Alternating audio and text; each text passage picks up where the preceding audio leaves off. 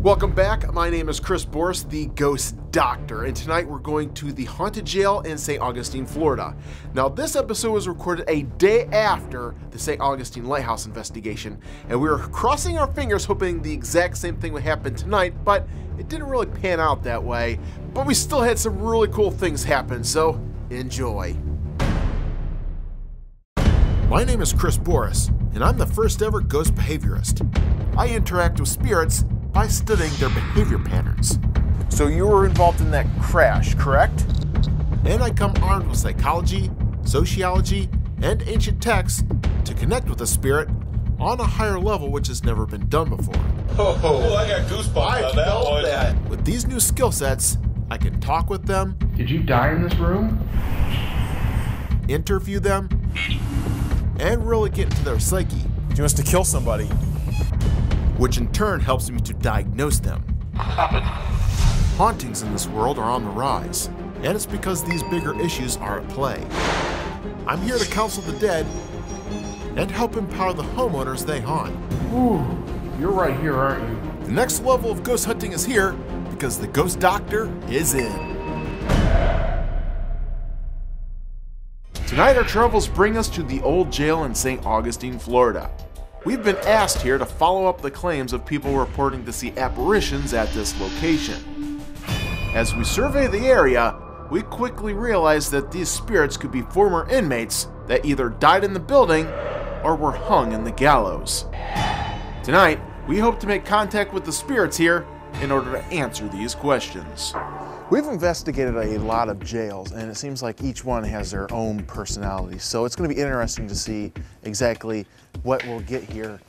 So this should be an interesting investigation, a little bit of a change from some of the other jails that we have done with large prisons. This is going to be a smaller facility, but nonetheless has just the same amount of paranormal activity as the other big ones do.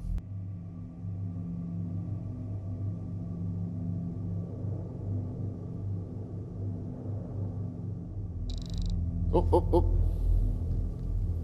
Is there a Tom White in here? Oh, I'll get just like a split-second spike, but that's it. Are you checking us out? You know, if you need absolution for everything that you've done, you need to come forward and talk about it. Explain your story, why you did the things you did.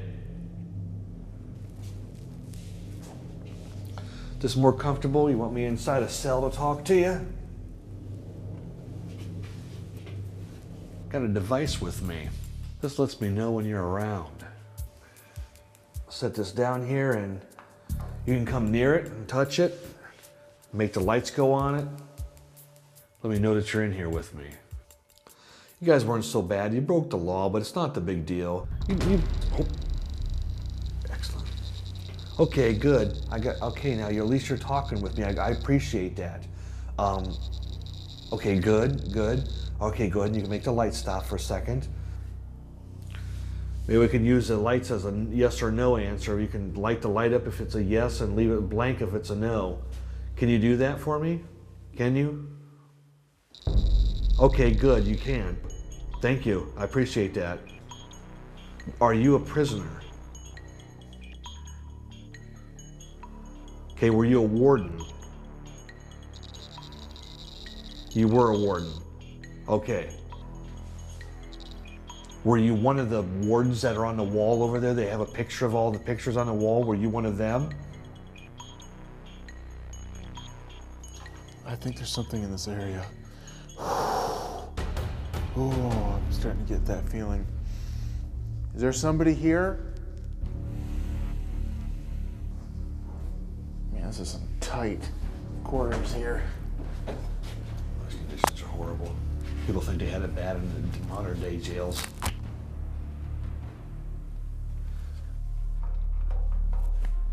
Why don't you come up here on top bunk with me?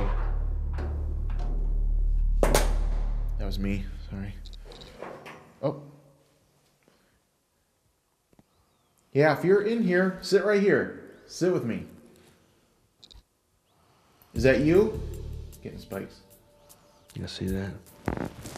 We've been hearing reports of you guys scaring the staff who work here. Which one of you is doing that? If you want us to leave, can you light that up for us? Nah, nothing. It's quirky at best. Now, even though this K2 session we had was very short, it was still very interesting on how this spirit interacted with us. The spirit would come in, answer a couple questions, and then leave. And this happened a couple times until it left completely. But despite that, we're gonna trudge on and see what else we can get to happen. It's probably the only interaction we're getting. Yeah. I wanna get to know you guys. I wanna know why you were in here. Did anyone here commit a murder? Did you embezzle money?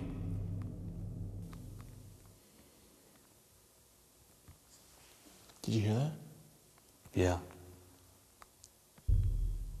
Did you hear the rattling sound? I heard somebody say yes. That was so weird. I heard like a yes right in my ear. Now, I swear I heard something say yes in my ear.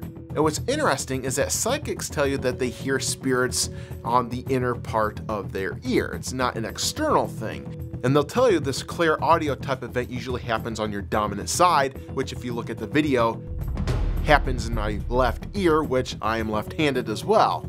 And I listened to this tape maybe 50 times trying to hear that yes, and I just couldn't hear it.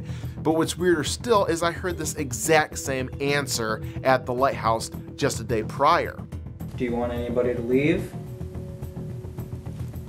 Did you hear that voice? Yeah, I heard a voice. I swear it said yes. So this is really weird that I heard a response in my ear and couldn't hear it externally. You got the Frank's box? Yeah. Maybe we gotta break that out and try a session from the Frank's box, see if we can get someone to talk to us.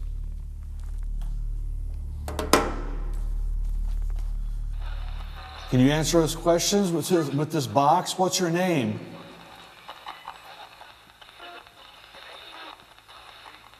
What's your name?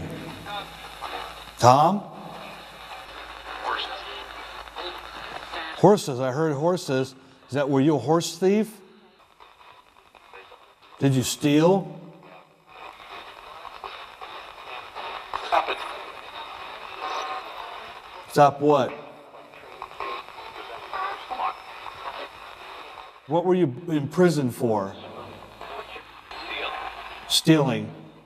You hear that? Yeah. Stealing. How long were you in jail for? How many years?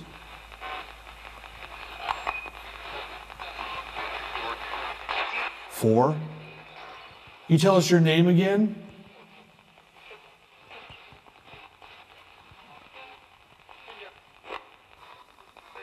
Did you steal?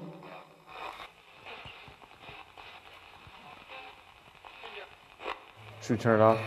Yeah. So here we see a very interesting session that we had with the SB7. Again, it was pretty short, it was kind of quirky. Stop it. And that's the kind of energy we kept feeling in this place throughout the entire night.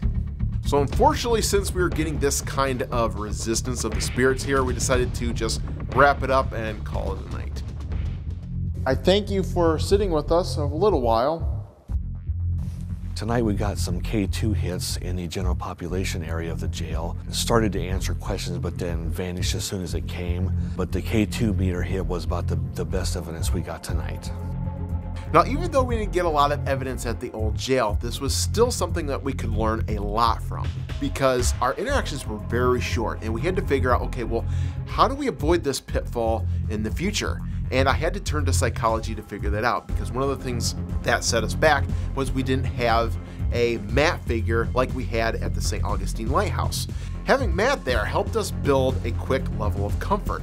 And I had to figure out, okay, well, how do we do that if we're in a circumstance where we can't rely on somebody like that? So this really helped me in figuring out how to course correct when on one of these types of investigations. And from here, I was able to make sure that this wouldn't happen again in the future. Since the spirits here have stopped being forthcoming, it's time to pack up and head home. So even though the evidence was kind of on the lighter side, this was still a great investigation to learn from. And of course, this was quite an amazing place with a lot of history, the Old Jail in St. Augustine, Florida.